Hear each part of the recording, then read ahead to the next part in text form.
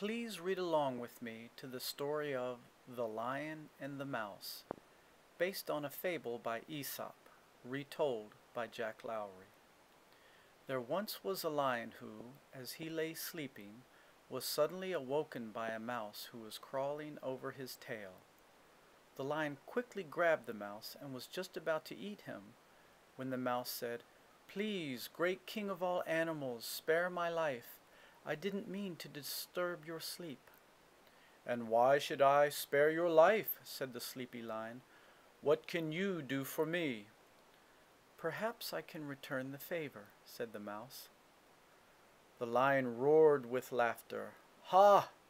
I am a great animal, and you are so tiny. How could you ever help me? Save my life?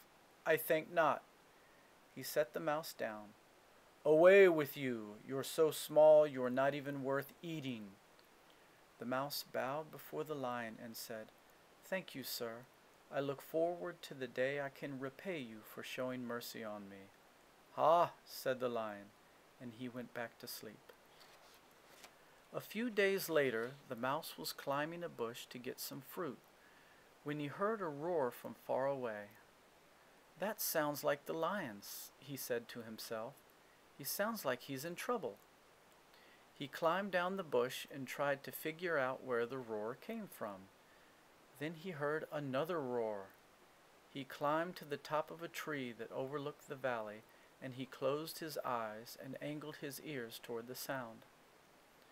"I think the lion is near the bend in the river," said the mouse. "I wonder what is wrong." When he finally reached the bend in the river, he noticed there was a big hole in the ground.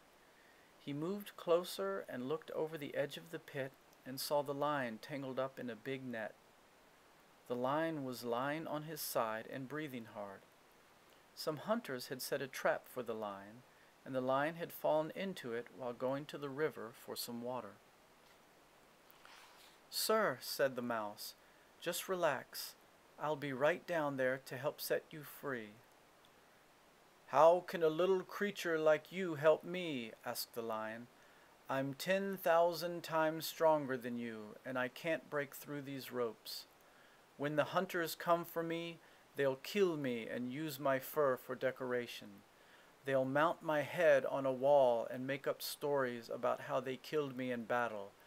I'm as good as dead." "I have an idea," said the mouse, as he quickly climbed down the pit and approached the lion.